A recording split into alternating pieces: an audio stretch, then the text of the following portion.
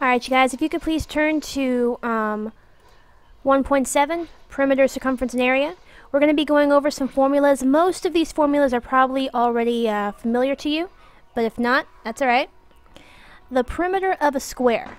Alright, now, hopefully you guys all know that a square is a four-sided figure where all the sides are equal.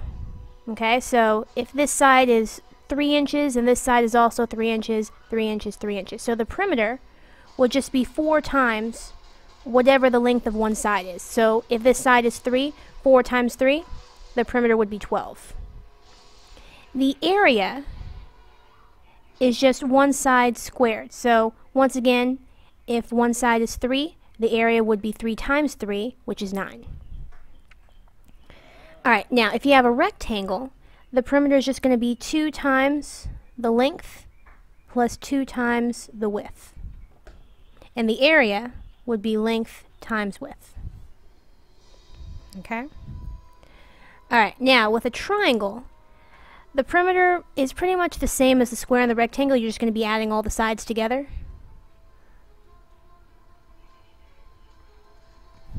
Okay?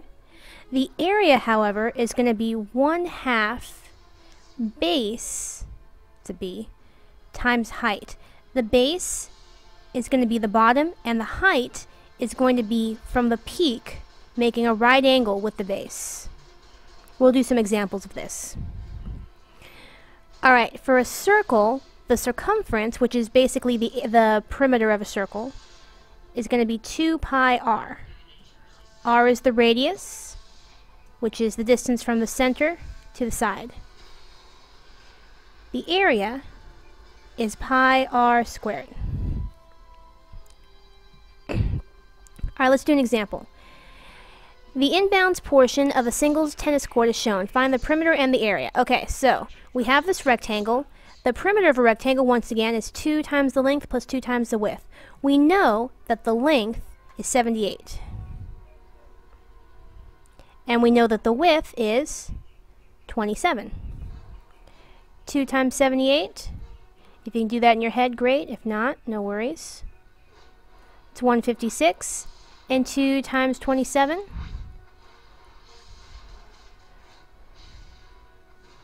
54. 156 plus 54. 210. Okay? Now the area is length times width, so we've got 78 times 27.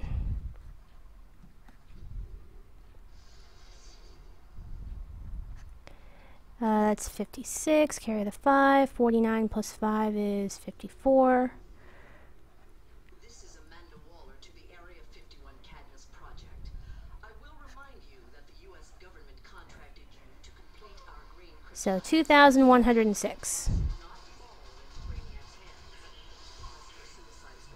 So the perimeter is 210 feet, and the area is 2,106 feet squared. Okay, notice that the perimeter is always going to be regular units, and the area is always going to be square units. Alright, you guys go ahead and try this one. Let's go on to page 2. Example 2. The smallest circle on an Olympic target is 12 centimeters in diameter. Find the approximate circumference and area of the smallest circle. Okay, so we have this circle that is 12 centimeters in diameter. Now diameter is the distance all the way across the circle. So if the whole thing is 12, this has got to be 6 and 6, which means the radius is 6. Okay? 6 centimeters. So we can find the circumference and area. 2 pi r. 2 pi, we're going to use 3.14. And r is 6. Okay. Let's pull out a calculator. Okay, so 2 times 3.14 times 6. We've got 37.68 approximately.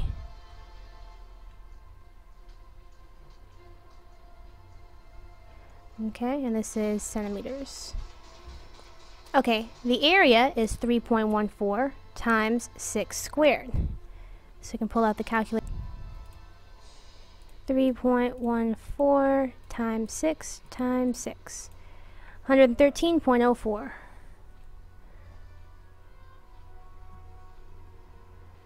And this is centimeters squared. Make sure that the area is squared and the perimeter is just regular centimeters.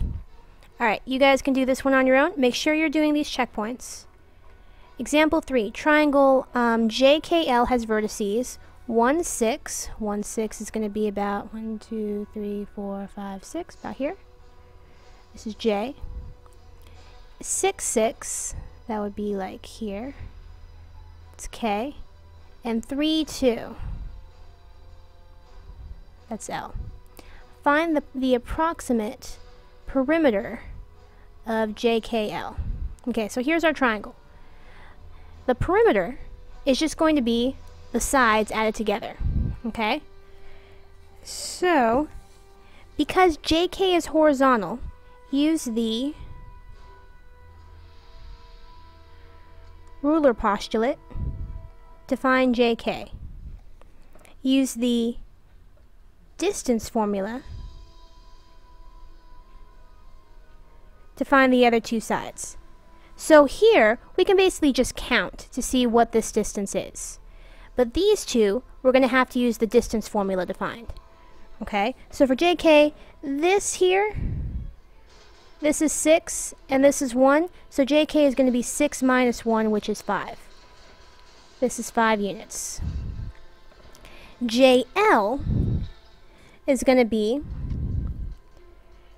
3 minus 1 squared, because we have 3 and 1 for our x's, and 2 minus 6 squared, because we have 2 and 6 for our y's. Okay? So let's see here. 3 minus 1 is 2. 2 squared plus 2 minus 6 is 4, or negative 4 rather. Negative 4 squared. So we have 4 plus 16, which is 20. So in the square root, we've got the square root of 20. Let's pull out the calculator again. Alright. The square root of 20 is 4.47 approximately.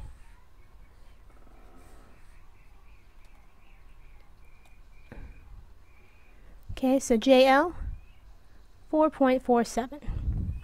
Okay, LK, we're going to do pretty much the same thing.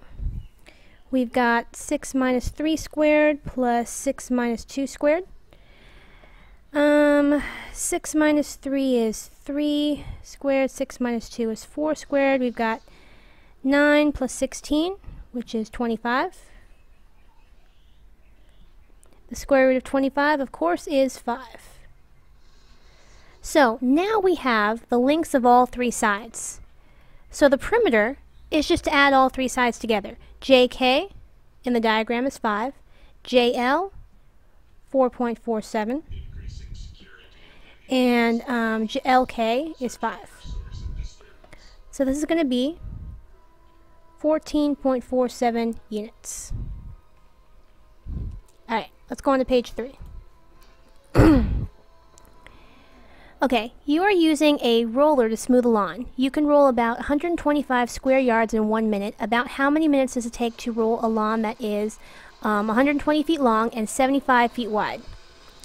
Alright, so you can roll the lawn at a rate of 125 square yards per minute. So the amount of time it takes you to roll the lawn depends on its area. Okay? So the first thing we need to do is we need to find the area of the rectangular lawn. We know it's a rectangle. Okay? I'll draw a picture. We're given that it's 120 feet long and 75 feet wide. So length times width is going to be 120 times 75. Pull out the calculator again.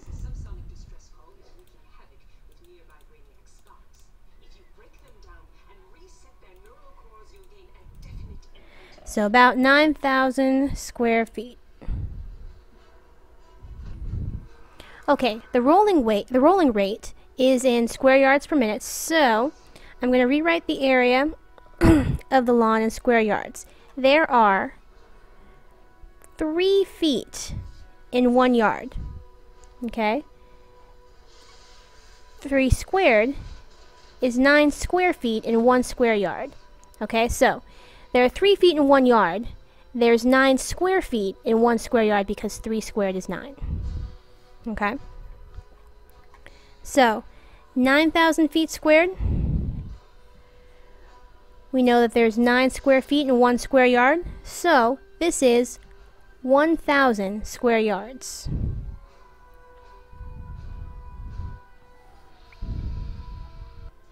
Okay, so we know that the area of the lawn is going to be equal to the rolling rate times however long it takes for us to do the whole lawn.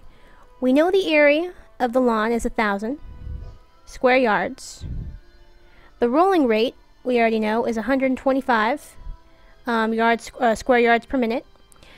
We don't know the time. So this is our equation. I'm going to divide each side by 125. Okay, let's pull out the calculator again.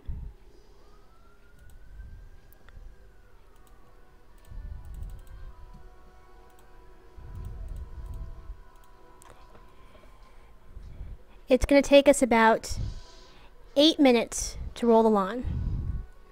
Alright? Okay, one more page. Okay, the base of a triangle is 24 feet. Its area is 216 square feet. Find the height of the triangle. Now, as you hopefully remember, the area of a triangle is 1/2 base times height. Okay? We're given that the area is 216. And we know that the base is 24. So I'm just going to substitute what I know. 216, half of 24 is 12. Now I'm going to divide both sides by 12. 216 divided by 12. Let's get out the calculator again.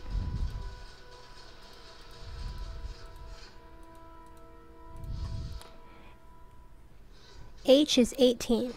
So the height is 18 feet. All right? Make sure you guys do these 3 checkpoint problems, and I'll see you guys tomorrow.